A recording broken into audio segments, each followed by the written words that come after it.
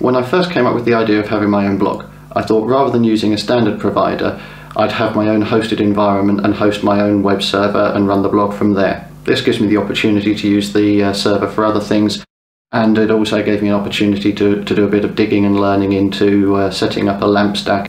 Having my own environment up and running was very successful and a great learning opportunity. However, the environment had gotten out of date and the Ubuntu version was no longer supported, so it's now time to do an update. Thinking through the whole thing, the conversation with myself went something like this. So my mission now is to set up a new virtual machine using DigitalOcean's Droplet and migrate the old server onto there. This should be quick, simple and easy. Let's build a virtual machine, you said.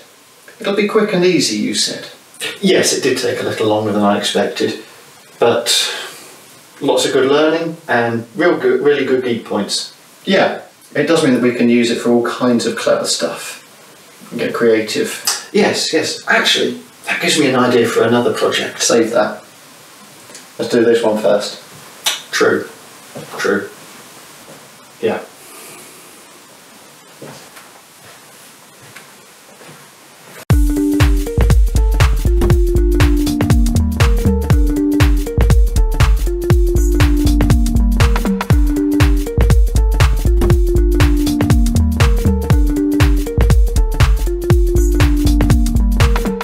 With my plan to migrate my old virtual server onto a new one and upgrade the version of Ubuntu that everything's running on, I first need to talk about my host. My hosting provider is a company called DigitalOcean.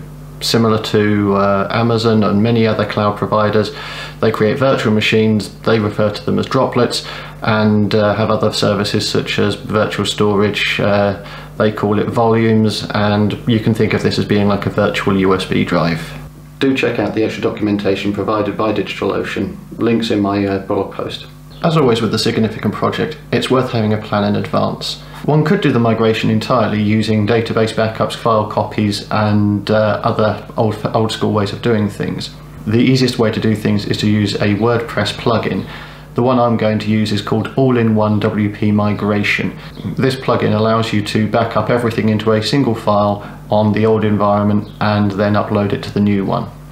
DNS records are like a phone book. They're what changed roman-halladay.com into an IP address that machines connect to view the website. A day or two before migration, set the TTL values in your DNS records for each impacted hostname to refresh each hour. At the start of the day for migration, drop it down to 1 minute. Remember that this is set in seconds, so 1 minute is 60 seconds, 3,600 seconds is 1 hour, and your normal going rate is going to be more like 86,400 seconds for 24 hours. Okay, it's the day of migration.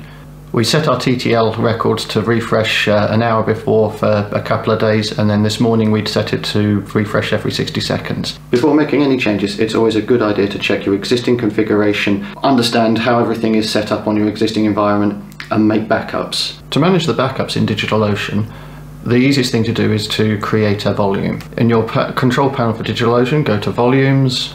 Quickly get an understanding of how much disk space you're going to need in your volume. You can do this by using df-h as a command. In my case, I can see that I've only really used 2.6 gigs of a 22 gig drive. I'll create a volume of only, say, 5 gigs. As you configure your volume, you can choose which droplet to connect it to in the first instance, give it a name, and then you can select to manually format and mount it. Once you've selected your options, click Create Volume, and wait a moment for everything to get configured. You get some handy documentation filling in the names of things come up. All you have to do is paste the commands in and run them. It takes no time at all to create the volume and format it. Once the volume is created and mounted, you can copy all of your files onto it. Go through and pick out your key directories, things like your etc for configuration options. It's worth backing up things like root, the var which contains all of the web locations and websites. You can do a MySQL backup of all of your databases or just keep databases. The last thing to back up and most important is the actual WordPress site. The easiest way to do this is to use All-in-One WP Migration. This installs easily as a plugin. It's got lots of documentation on its website, and it allows you very quickly to export the whole site to a file. You can choose not to export things like spam comments, and you can select File, and then you just have to wait. It'll create a file that you download. This one's quite large because it's got a lot of data in it. Let's speed this up a little. Once we've done all of our preparation, you can create a new droplet. This is really easy using DigitalOcean.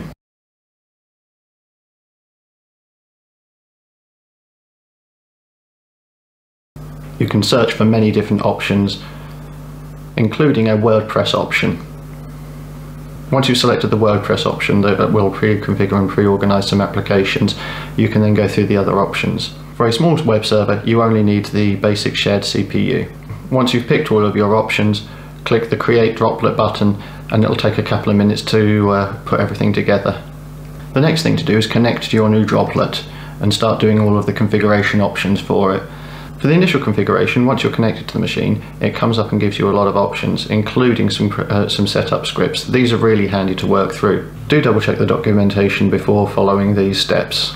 Before configuring and changing anything, I opted to install all the possible updates and then would do a reconnect afterwards to get the configuration scripts. Update your DNS record so that the host name now points to the new IP address. Once everything's ready to go, it's just a case of answering the questions that you're given, such as giving the host a name. In this case, I've gone for my datablog.roman-holiday.com name. Then you fill in some other things: email, username, password, blog title. One handy thing that the configuration does is use Let's Encrypt to give your blog SSL certificates. Now that you've got a WordPress instance up and running and you can connect to it, once everything is configured, you can use the web interface to log into your new blog. My recommendation is to install all updates and update the WordPress software to the latest version. This way everything will match what we backed up from the original host. Once that is done, install the latest version of All-in-One WP Migration. Once it's installed, we just need to import our site. Because the backup file was so large, I needed to change some settings for Apache. Apache by default limits the file size that you can upload. This limit can be overridden by using a .htaccess file. You can copy these lines from my blog. Once those changes are made, the maximum upload file size should be visible in the All-in-One WP Migration plugin. Now you can select your file and import it. It'll take a little while to upload the file. Well, we can speed that up. It'll give you a warning about overwriting your existing website. Since there's nothing on there, we can accept this without worry, and then we'll wait for it to do its magic. Again, I'll speed this up a little because this takes some time. You can now visit your blog and see all of the articles have now been migrated and available. It's now time that we can restore any backup files we like from the volume that we created earlier. This can be things like documents, other sites, or anything else that we'd got on the old host. Everything is now happily sitting on the new host, so we can adjust the time to live on the DNS record.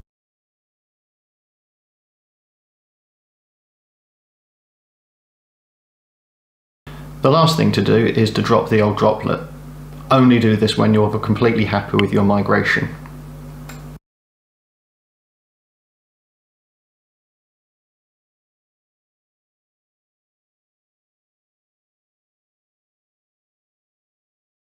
I've now successfully migrated my blog to a new droplet. I hope that this video and blog post are useful to other people.